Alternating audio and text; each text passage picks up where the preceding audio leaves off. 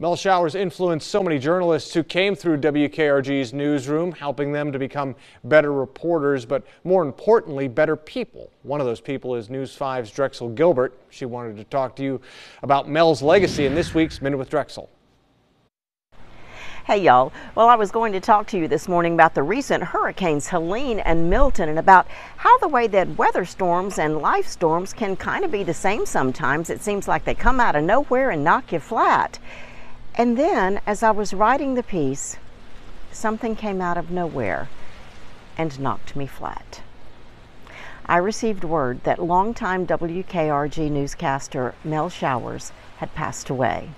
Mel and I began working together back in 1982 on what was then Morning News Center 5, and later we launched WKRG's noon newscast. I was just a young'un back then, and Mel taught me so much. He taught me how to be a better writer, how to go after the story, how to be professional, and to keep my composure when those things on live TV go wrong, like they do.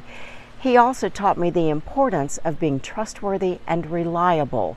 And when he finished teaching me those things, he taught me how to teach those who were coming up behind me.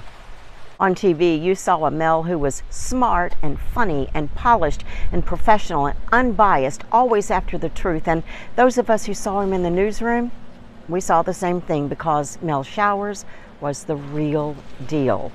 So what can we learn from this week's Minute? Well, I hope we learn to value the people in our lives and to tell them that we value them, to show them grace, and to do like Mel did, lead the way to a better place for those who are coming up behind us.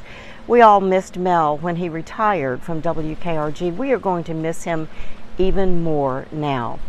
I hope that you will take a few minutes to remember all the goodness that Mel Showers put into the world. And if you are a praying person, and I hope you are, I hope you will take a moment to pray for his family and all of those who loved him. Rest in peace, my good friend. And that's your Minute with Drexel.